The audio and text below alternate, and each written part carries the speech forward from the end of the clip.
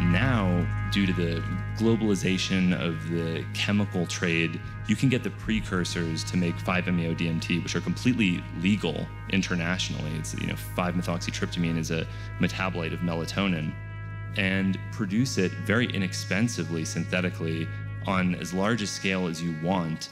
Doesn't have to involve toads at all. This is a lucky situation. There's a way to do it sustainably, and I think we should really seriously consider this. 5-MeO-DMT is a controlled substance in the United States, but I'm in Mexico where it is uncontrolled, to show that this is a viable replacement for toads, because I believe one person can produce enough 5-MeO-DMT to supply everyone that would ever want it. 100 grams of 5-methoxytryptamine freebase is dissolved in methanol with vigorous magnetic stirring. A thermometer probe is inserted into the methanolic 5-methoxytryptamine, and the solution is cooled until it nears 0 degrees Celsius. Aqueous potassium hydroxide is used to dissolve and stabilize 100 grams of sodium borohydride, and the solution is transferred into an addition funnel. A second addition funnel is charged with a methanol-stabilized aqueous 37% formaldehyde solution, and the dropwise addition begins. And now I'm going to start adding the borohydride.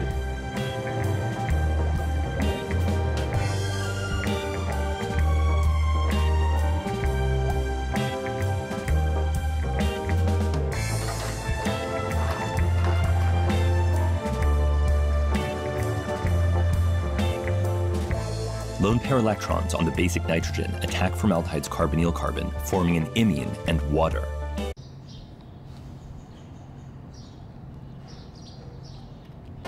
Hydride attacks the electrophilic imine carbon, and electrons flow into the nitrogen, producing 5-MeO-NMT. The basic nitrogen attacks a second formaldehyde carbonyl, analogously forming a tertiary iminium ion, which is reduced again to produce 5-methoxy-dimethyltryptamine.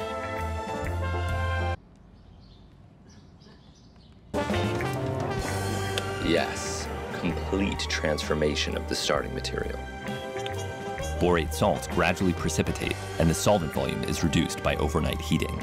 As the methanol evaporates, 5-MeO-DMT precipitates as a brown oil and coalesces on the surface. Pretty beautiful.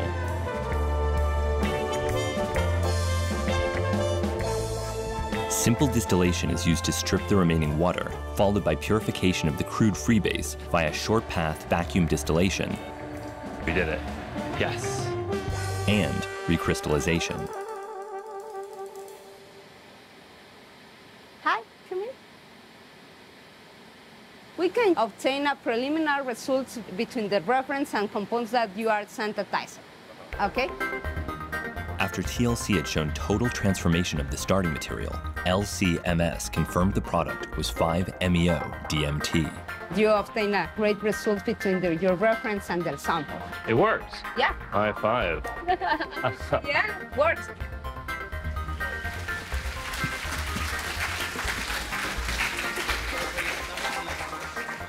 Time for questions. Okay.